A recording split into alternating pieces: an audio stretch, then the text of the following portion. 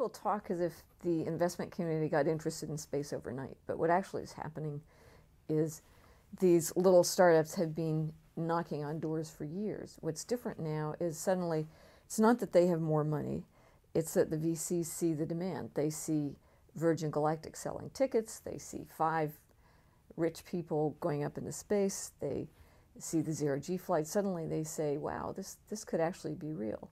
And many of them remember the days of Sputnik. They were interested in space themselves, and suddenly they see that maybe it's going to happen after all. But it's not going to happen through government spending. It's going to happen through commercial entities, just the way the internet, which began as a government project, suddenly really got big when it became a platform for commercial innovation.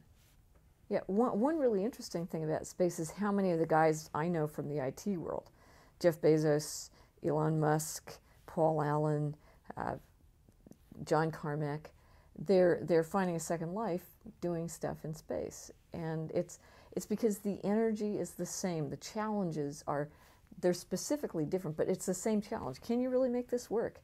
Will people really eat it? It's the change you see in space that has to happen is like the change from DOS to Windows. Suddenly it needs to go from a science project with a type-in command line to something that's graphical and user-friendly and accessible.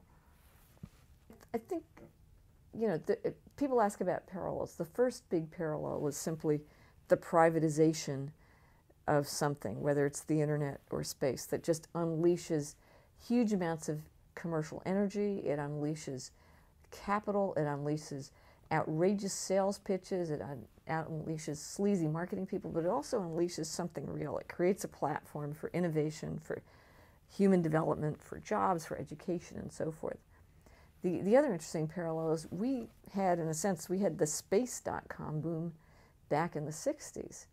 And it turned out it fell apart because there was no sustainability to it. There was government spending, but other than large giant corporations, there wasn't this kind of outpouring of commercial entrepreneurial energy. And so we're having in space our second coming very, very late, but I think this time it's going to stick because you're creating these kinds of entrepreneurial enterprises that will sustain themselves. The way I made this change is, first of all, my father actually helped design a rocket ship when I was 7. So I've always been kind of aware of this stuff. And then it's just another new frontier. I'm not really in, quote, the internet business. I'm in the business of helping new companies and new ideas and new technologies find their place. And I like helping startups. I like helping startups disrupt something. And that's why I'm doing this all over again. The internet has been through that disruptive phase. Now, space is going through it. The most exciting thing I saw was John Carmack. If you want to make an analogy, John Carmack is trial and error evolution versus these government programs. I think you could call them intelligent design. I have a workshop coming up called Flight School, which is kind of like the very best parts of a conference. What we want to do is make the conference in the room as interesting as most conferences are and the hallways outside. So what we're doing is bringing together a lot of the players in both space and aviation startups, talking about the business issues, the finance issues, and most importantly, the customer issues.